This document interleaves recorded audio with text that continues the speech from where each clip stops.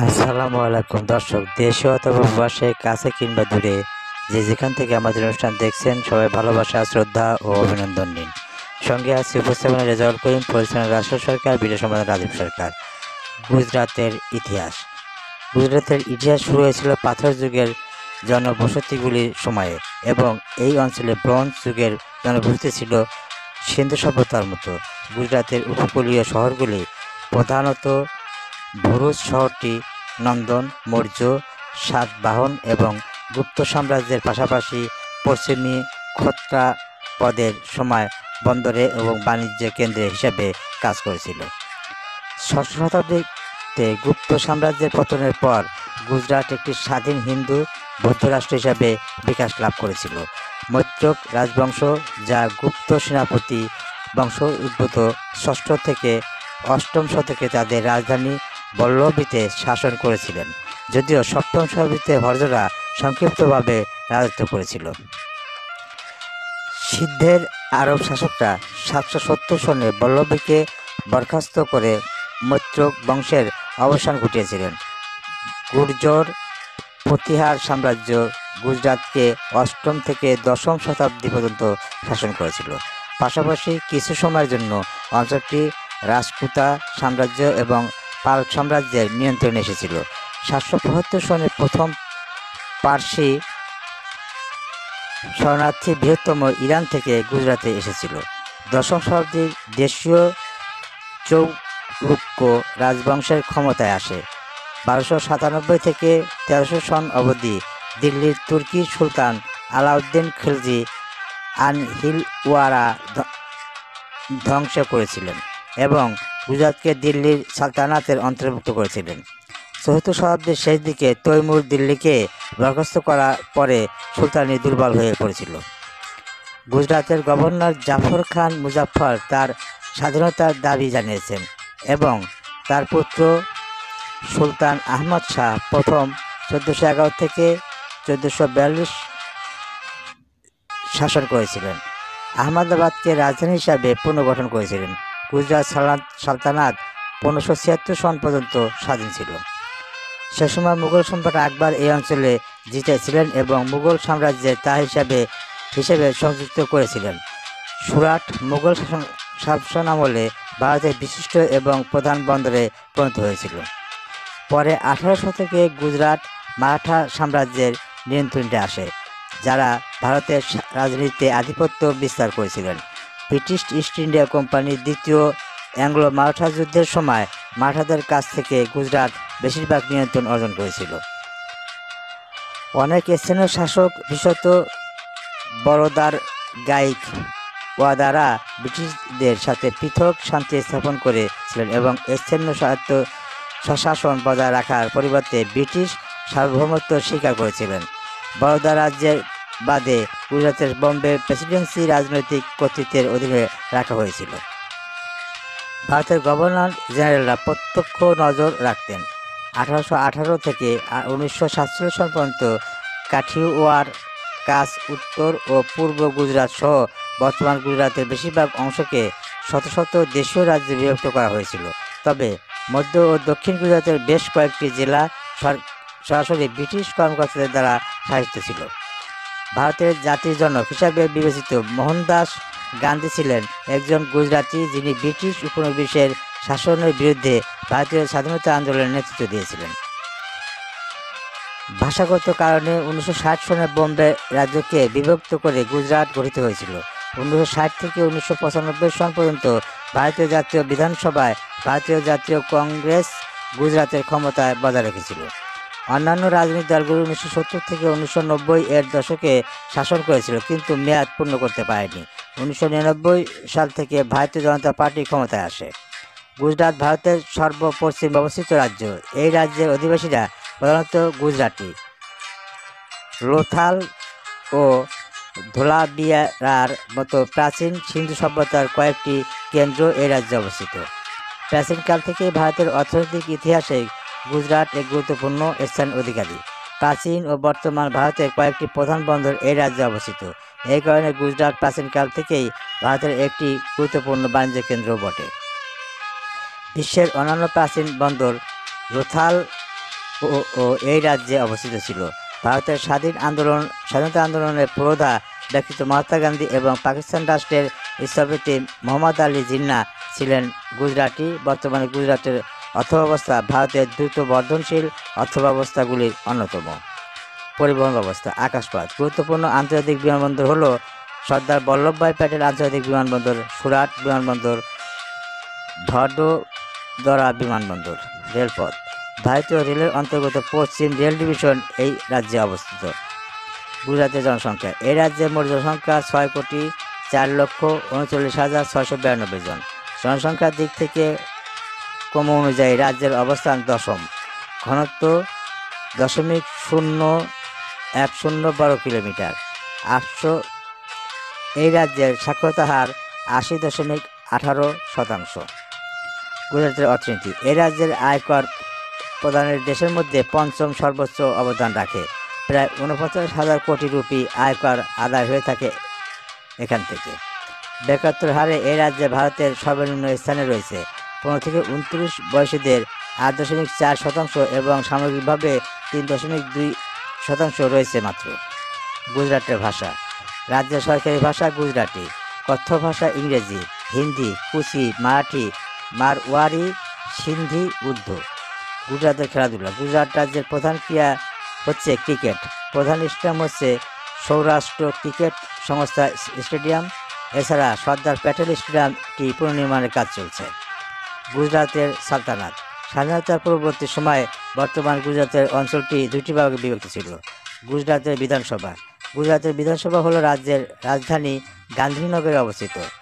ভারতের গুজরাট রাজ্যের এক কক্ষ বিশিষ্ট আইনসভা। বর্তমান বিধানসভায় 182 জন সদস্য একক সদস্যের নির্বাচনী এলাকা থেকে সরাসরি নির্বাচিত হন। এর মেয়াদ 5 বছর, যদি না এর আগে একে ভেঙে দেওয়া হয়। 13টি নির্বাচনী অঞ্চলে বিভিন্ন গোত্রের জন্য এবং 27টি আসন উপজাতিদের জন্য সংরক্ষিত। সংখ্যাগরিষ্ঠ দলীয় গোষ্ঠী থেকে বা এর বিশিষ্ট সদস্যদের একটি জোটের মন্ত্রিসভা কর্তৃক রাজ্যের নির্বাহী নাম গুজরাট সরকার গঠিত হয়। লোকসভা। লোকসভা ভারতীয় সদস্যের সংসদের নিম্নকক্ষ। এই কক্ষের প্রতিনিধিরা প্রত্যক্ষভাবে জনগণ কর্তৃক নির্বাচিত হন। 2019 সালের অবধি ভারতের মোট 17টি লোকসভা গঠিত হয়েছে। সংবিধান অনুসারে এই কক্ষের প্রতিনিধিদের সর্বোচ্চ কোরাম সংখ্যা 552। কেন্দ্রীয় অঞ্চলগুলির সর্বোচ্চ 20 জন প্রতিনিধি পাঠাতে পারে। রাষ্ট্রপতি যদি মনে করেন যে সবার অ্যাংলো ইন্ডিয়ান সম্প্রদায়ের যথেষ্ট প্রতিনিধি নেই, তবে তিনি সর্বোচ্চ 2 জনকে মনোনীত করতে পারেন।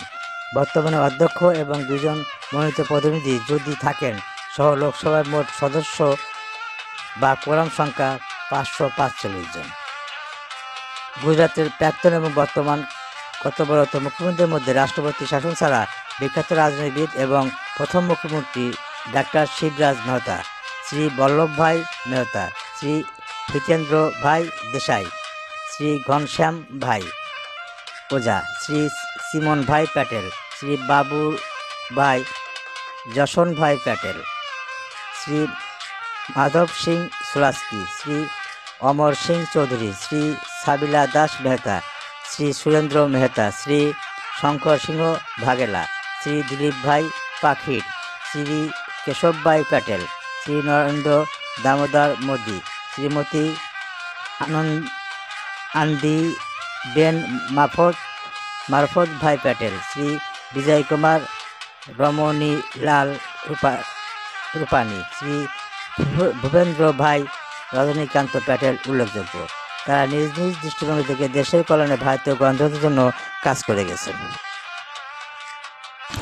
এদের মধ্যে গুজরাটের প্রদেশের সাবেক প্রথম মুখ্যমন্ত্রী হিসাবে ডাক্তার জীবরাজ মেহতা অন্যতম। ডাক্তার জীবরাজ নারায়ণ মেহতা একজন ভারতীয় রাজনীতিবিদ এবং গুজরাটের প্রথম মুখ্যমন্ত্রী হিসাবে 1 মে 1960 সনে শপথ নেন এবং 25 মে 1963 সন পর্যন্ত দায়িত্ব পালন করেন এবং তৎকালীন বরোদা রাজ্যের প্রথম দেওয়ান প্রধানমন্ত্রী এবং 1966 সন পর্যন্ত যুক্তরাষ্ট্রের ভারতীয় হাই কমিশনার হিসাবেও কাজ করেছেন। ডক্টর জীবরাজ নারায়ণ মেহতার ব্যক্তিগত জীবন। জন্ম: জীবরাজ নারায়ণ মেহতা 29 আগস্ট 1887 সনে আমরেলি, বোম্বে প্রেসিডেন্সি, ব্রিটিশ ইন্ডিয়া জন্মগ্রহণ করেন। মৃত্যু: জীবরাজ নারায়ণ মেহতা 7ই নভেম্বর 1978 সনে 91 বছর বয়সে বোম্বে মহারাষ্ট্রে ভারতে সবাইকে কাঁদিয়ে চলে যান না ফেরা দেশে। রাজনৈতিক দল ভারতীয় জাতীয় কংগ্রেস, পত্নী হংস জীবরাজ মেহতা। জীবরাজ বিভাজনের সময় কেন্দ্রীয় সরকারের স্বাস্থ্য মন্ত্রকের সচিব, তৎকালীন বোম্বে রাজ্যের গণপূর্ত, অর্থ, শিল্প ও নিষেধাজ্ঞা মন্ত্রী ছিলেন। জীবরাজ নারায়ণ মেহতা মুখ্যমন্ত্রী। জীবরাজ নারায়ণ মেহতা এপ্রিল 1960 থেকে সেপ্টেম্বর 1963 সন পর্যন্ত গঠিত রাজ্যের প্রথম মুখ্যমন্ত্রী ছিলেন। পরে তিনি 1963 থেকে 1966 সন পর্যন্ত যুক্তরাজ্যের ভারতীয় হাইকমিশনার হিসেবেও দায়িত্ব পালন করেন। জীবরাজ নারায়ণ মেহতার ভারত চিকিৎসা শিক্ষায় অবদান। জীবরাজ নারায়ণ মেহতা শেঠ গোর্ধন দাস সুন্দর দাস মেডিকেল কলেজ এবং কিং অ্যাওয়ার্ড সপ্তম মেমোরিয়াল হাসপাতাল প্রতিষ্ঠাতা। মুম্বাই জীবরাজ নারায়ণ মেহতা 17 বছর 1925 থেকে 1942 এই সময়কালে এই প্রতিষ্ঠানগুলিতে তাদের প্রথম ডিন হিসাবেও দায়িত্ব পালন করেন। 1930 এর দশকে মেহতা চিকিৎসা শিক্ষা গবেষণার মৌলিক গুরুত্ব নির্ধারণ করেছিলেন। ডিন হিসাবে তিনি ইনস্টিটিউটের জন্য পর্যটক তহবিল সুরক্ষিত করার জন্য অনেক প্রচেষ্টা করেছিলেন। ডক্টর পিসি ভারুচা, MD গিল্ডার, NA পাঞ্চাদার এবং RN কোপস কলেজের গবেষণা সংস্থা। আর্থিক অনুদানের জন্য তার আবেদন অগ্রাধিকারভাবে সাড়া দিয়েছিলেন। যাই হোক, ইন্ডিয়ান রিসার্চ ফান্ড অ্যাসোসিয়েশনের অনুরোধের ব্যর্থ হয়েছে।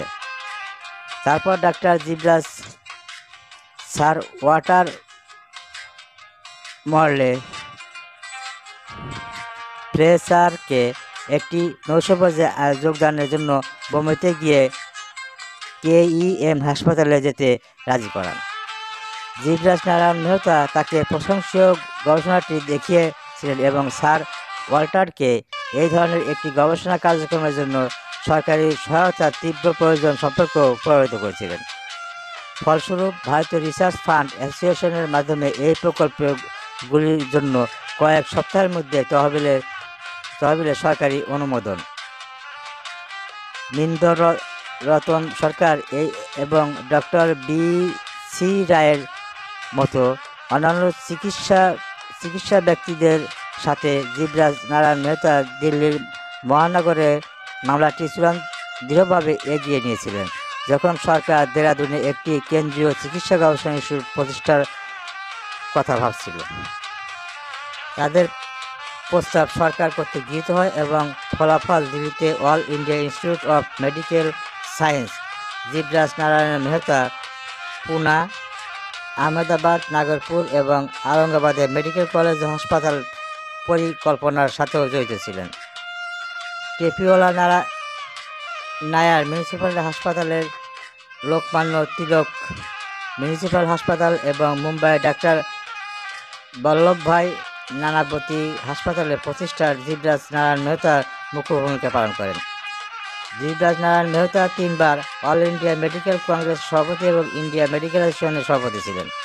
সদ্য পরিচিত প্রথম ডক্টর জীবরাজ মেহতা পুরস্কারগুলি প্রবীণ doctor GS সাইরানি Mumbai, doctor D মোহন চেন্নাই, ডক্টর সিদ্ধান্ত শাহ বোম্বাই, ডক্টর অশোক কে দাস পন্ডিচেরিকে প্রদান করা হয় এবং ডক্টর SK শর্মা এইমস নতুন দিল্লি 4 ফেব্রুয়ারি 2015 শুধু। ভারতের গুজরাট প্রদেশের সাবেক দ্বিতীয় মুখ্যমন্ত্রী বলভস্ত রায় মেহতা এর জীবনী দেখার জন্য আমন্ত্রণ রইল।